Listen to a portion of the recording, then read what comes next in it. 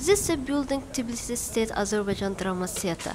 The staff of theater suffer from bad condition of the building.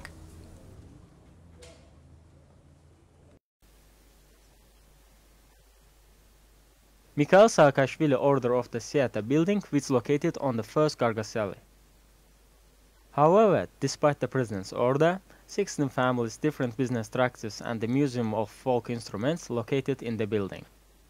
The theater has repeatedly appealed to the authorities of the state of Georgia and Azerbaijan. The answer didn't come. In the last 2 months, the Minister of Culture of Georgia has said we would like the rest and repair of the building.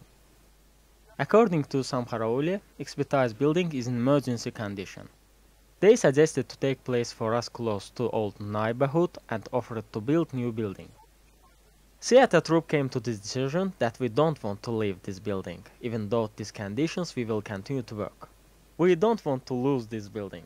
Tbilisi Azerbaijan State Drama Theater, named after Heydar Aliyev, was founded in 1873 by Hasan Bey Zardabi. Theater received the official status in 1922. The theater was closed due to the internal problems on January 2, 1947. The theater was restored by President Edward Shevardnadze on May 17, 1998. Building of the theater needs restoration more than 10 years. Over the years, the Tbilisi State Azerbaijan Drama Theater continued its work on the worst conditions.